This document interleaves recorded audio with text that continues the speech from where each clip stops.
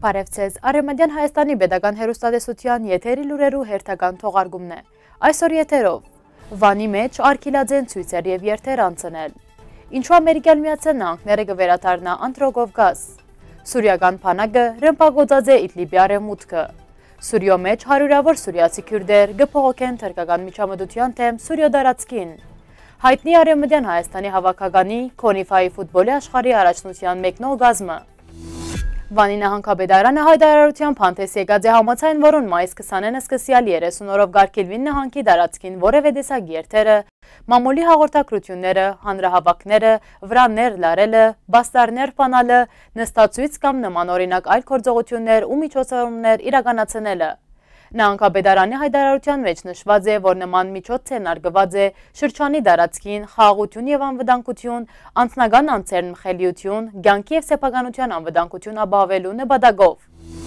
Ստանիսլավ Դարասովը անդրադարձած է Անդրոգովկասի մեջ տեղի ունեցած զարգացումներուն, մասնավորապես տարածաշրջանի երկրներուն հանդեպ Ամերիկյան Միացյալ Նահանգներու հետաքրքրության մեծացման, հակաիրանական քարոզչության շրջանակներեն ներս։ Անստած է, որ օրեր առաջ Բեթեբի ներկայացուցիչ Հիզեր Նաուրեդը հայտարարած է Իրանի թեմ լայն միասնական ճակատի ձևավորման մասին, ուր Վաշինգտոնը մտադիր է պաշտպանելու իր դաշնակիցները։ Իհարկե դեռ չի հաղորդվիր, թե որ երկիրները կմտնեն միասնական ճակատի մեջ, բայց հավանաբար խոսքը կգրնա վերաբերել Իսրայելի, Սաուդական Արաբիո եւ Վարսից ծոցի շարք մնավթային միապետություններու մասին։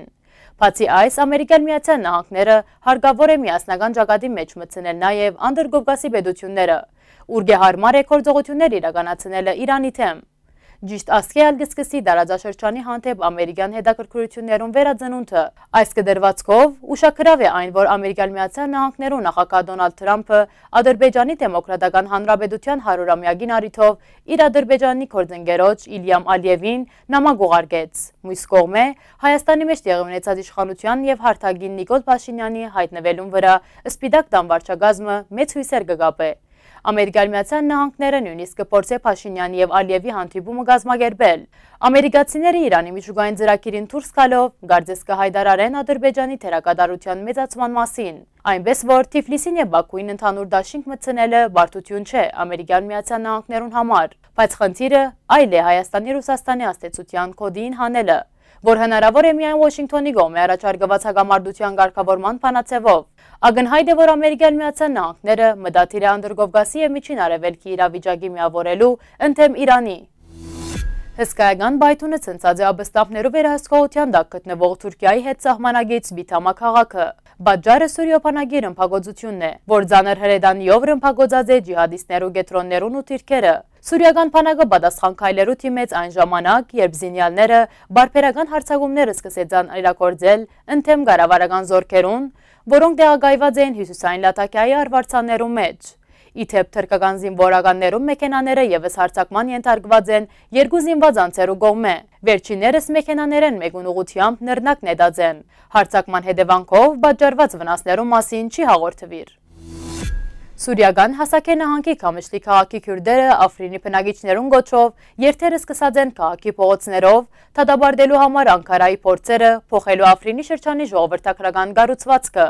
Անոնք նաև Սուրիո քրդական համայնքին պատկանող թորոշակներ գրած են։ Ցուցարանները գարկախոսներ հնչեցուցած են Թուրքիո նախագահ Ռեջեփ Թայիփ Էրդողանին թեմ։ Ըստ ՄԱԳ-ի քննադատականներուն ավելի քան 135,000 քյուրդեր գաբրին Սուրիո հյուսիսին, որոնց ավելի քան 1/3-ը Աֆրինի մեջ։ Անդրադառնալով տեղական աղբյուրներուն Սուրիո մեջ լույս տեսնող Էլուաթան օրաթերթը վերջերս գրած է, որ թրքամետ ահապեգիչները Աֆրինի մեջ բարձրաստիճան գերոնականներու քերեզմանները փաթած են արժեքավոր իրեր գտնելու հույսով։ Աֆրինի բնակիչները ոմանք, որոնք քաղաքեն փախած են վախնալով Թուրքիո աջակցությունը վայելող ահապեգիչներեն, իրենց թանկարժեք իրերը թաղած են քերեզմանադուներու կամ բարձրաստիճան գերոնականներու թամփարաններու մեջ, հույսով ունենալու, որ անոնք կապահովեն իրենց վերադարձը։ Ահապեգիչները դեղյակ ըլլալով գործին այժմ եկած են քերեզմանադուներու եւ թամփարաններու մեջ գտնելու անոնց հետքերը, կպատմեն այդ քրդական աղբյուրները։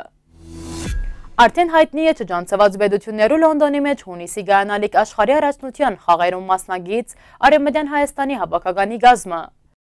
Թարբասահարներ Քևորգ Կասպարով, Խաչատուր Հովսեփյան, Պաշտպաններ Ֆաբրիս Կուզել, Ժուլիեն Թեպելյան, Ռաֆայել Սաֆարյան, Մասիսկայա, Արման Մոսյան, Քևորգ Մինասով, Արթուր Դանիելյան։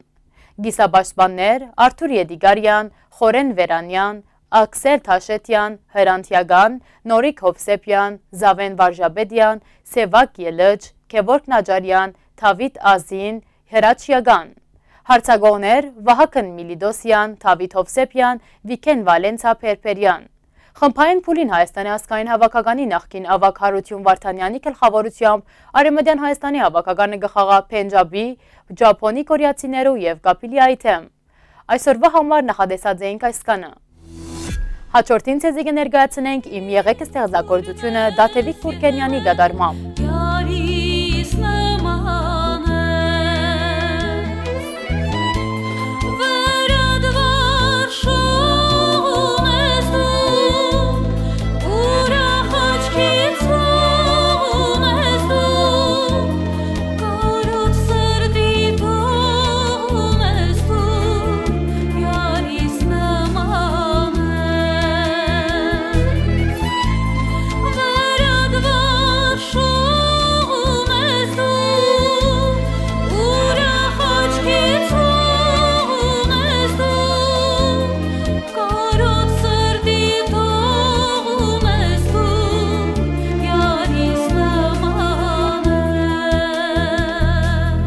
Դեսահոլովակի ամբողջական դարբերակը ներկայացված է Արևմտյան Հայաստանի Պետական հեռուստատեսության պաշտոնական կայքեչեն։ Մնացեք խաղաղությամբ։